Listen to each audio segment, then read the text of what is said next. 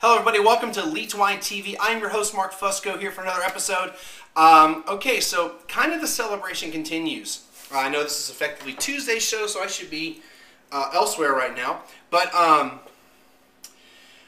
yet another another wine library wine. I bought this wine a few years ago, and on the advice of, it helps if I actually have the front part there.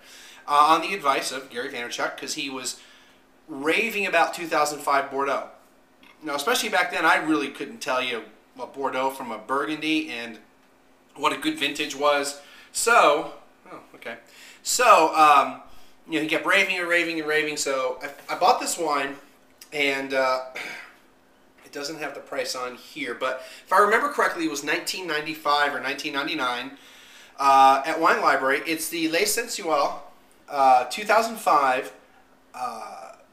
It's from the Côtes de Bourg appellation in Bordeaux, and I don't have the breakdown of varietals, but it is a right bank Bordeaux, which means typically means it's a Merlot-based wine. And I did some research, and not this particular specific wine, but the area of Bourg in Bordeaux. Or wines that come from there, will have Merlot as the majority of or the largest percentage of varietal, along with Cabernet Franc and Cabernet Sauvignon. So I don't have breakdowns of all that, but that's not uncommon with Bordeaux wines, is not really being able to get the exact breakdown of all of the grapes that are in there. This particular part of France is Bourg is, like I said, is on the right bank, so it's on the east side. And it's actually north of all the famous parts of the right bank. It's almost literally across the river from Medoc, and really almost directly across from the Margaux part of the Medoc on the left bank. So let's check it out. Oh, and the reason it's I've been kind of waiting for a special occasion to open it up, because it is supposed to be 2005 was considered an incredible vintage, so even I could make a good wine out of those grapes, supposedly. So let's check it out.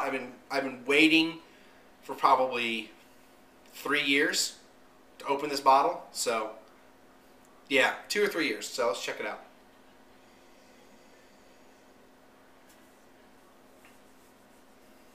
Already I like this. I got hints of chocolate.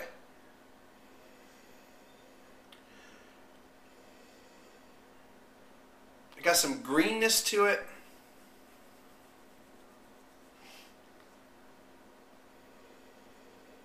A little bit of earth. Though I'm getting some heat. Like my nose is kind of burning a little bit. It is, I think it was a 14% wine. Oh, it's only 13%. I don't know. I mean, I'm getting the alcohol also. It's just kind of a turn off, but otherwise.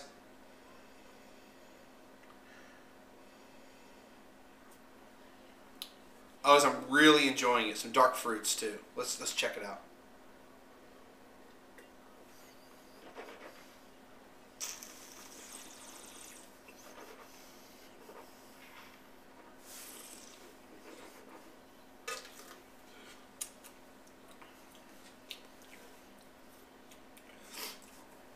Fairly tannic. Getting those dark fruits again.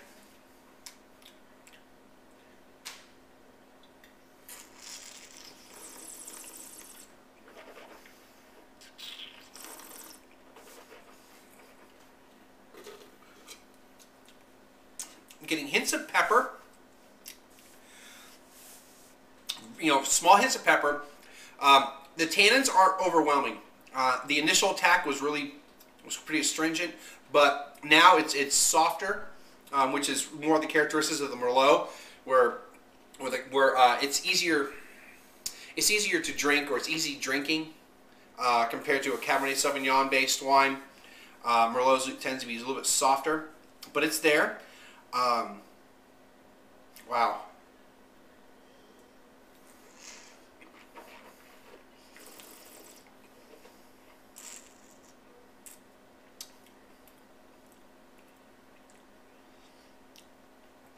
got a little bit of tartness to it, a little bit sour, but I'm getting the hints of pepper, dark fruits. Not really getting the chocolate on the palate like I was getting on the nose. And it's not hot. Like, I don't get the burning sensation like I get from the nose. Like, the nose, I get, is kind of, it kind of puts me off in the nose with the alcohol, or that burning sensation. But I don't get that at all on the palate. My mouth keeps watering. So, I really like this wine. And I should, it's 20 bucks, or it was. I have no idea how much this wine retails for now, and or if it's even available, at least at Wine Library or anywhere else. The nose is calming down a little bit more, but I can still get that alcohol.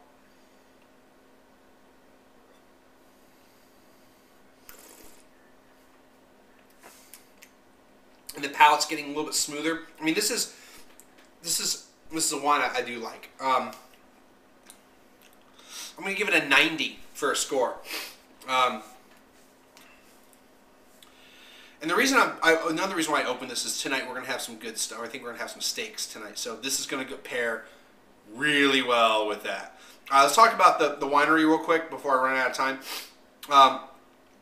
It's in the, well, this wine is from the Bourg area, like I said. The winery is actually in the Medoc region, and they talk about part of their acreage is in the Margaux area. But the grapes for this wine don't come from there. The winemaker is Philippe Roux, who's apparently really well known. But it's kind of neat because their website's really cool. The link will be below. And excuse me, they've got a restaurant. They've got wine tastings, they have tours. I mean, the website's really nice. I mean, it's probably one of the nicest.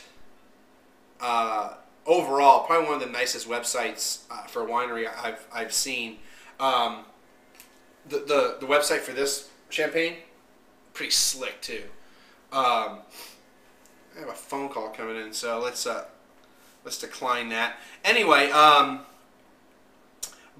so their chateau is in the Medoc. The winery itself is in the Medoc. And but this is coming from across the river on the right bank. Excellent wine. I highly recommend it if you can find it. And like I said, it was around $20. I think it was $19.95 or $19.99 when I bought it a few years ago. And that's it. Friend me up. I forgot to mention the shirt yesterday, but if you need a shirt like this, my buddy George, Promo George on Twitter, I'll put links to the website and links to his Twitter account so you can hit him up for this. And that's it. We'll see you again tomorrow.